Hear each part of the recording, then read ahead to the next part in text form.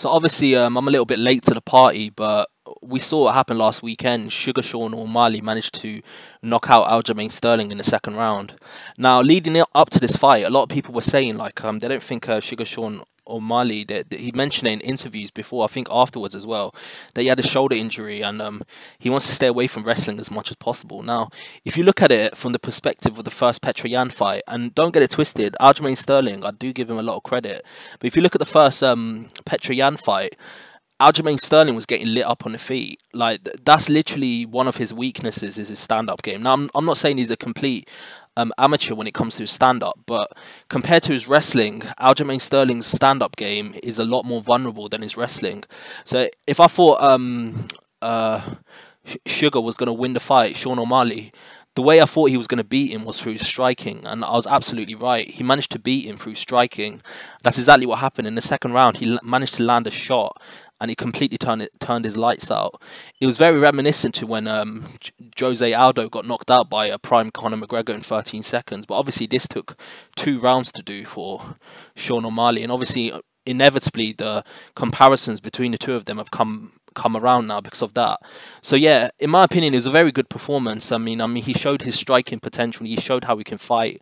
I mean, he's got all the talent in the world, but to be honest with you, like the division that he's in is full of absolute monsters like Merab and several other good fighters. Obviously, he said he wants to rematch Chito Vera, so he does have loads of good fights on his horizon. But let's not take any credit away. He gave an incredible performance.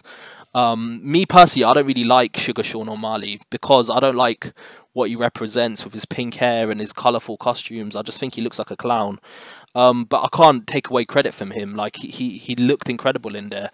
But I do think that the rest of the division, I don't think he's going to run through the division. I just think he's way too competitive for that, and I'm going to make a separate video talking about that. But yeah, it was a great performance. He managed to knock out the champion. He was a long reigning champion. Obviously, Aljamain Sterling was 1 win away from having the most wins at bantamweight as a champion. So from that perspective, you can't take any credit away from Sean O'Malley. I mean, he did what he had to do, and he managed to knock the guy out. And you could just see how happy Dana White was when he was putting the title around him. I mean, as soon as literally this KO happened, they were literally pushing it on their social media as soon as possible, and they pushed it onto their YouTube channel as soon as possible. So it's obvious that the UFC machine is right behind Sugar Sean O'Malley because of the hype and the following he's already got. And let's be real, the Petr Yan fight, I personally don't think it was a robbery because it was a close fight, but you can see how the scorecards and such could be seen as favouring Sean O'Malley. He's obviously getting the Dana White preferential treatment. He has got Dana White privilege, in my opinion. Now, don't get it twisted. To get Dana White privilege, it doesn't just mean that you get fights without having to struggle for it. Sometimes it does mean that. I mean, look at Colby Covington. He's getting a second title shot, third title shot, even though he's not earned it. But a lot of times you do still have to earn that privilege, and I think Sugar Sean O'Malley has earned it to some extent when he beat Petr Yan. So from that perspective, before that fight, everyone was saying Petr Yan was going to completely dog walk him, but he gave a very competitive, valiant effort, and now he's managed to knock out the champion and become champ.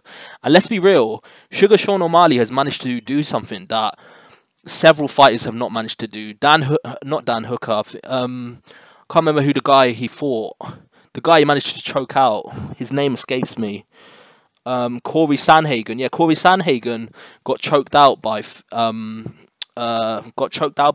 Sterling.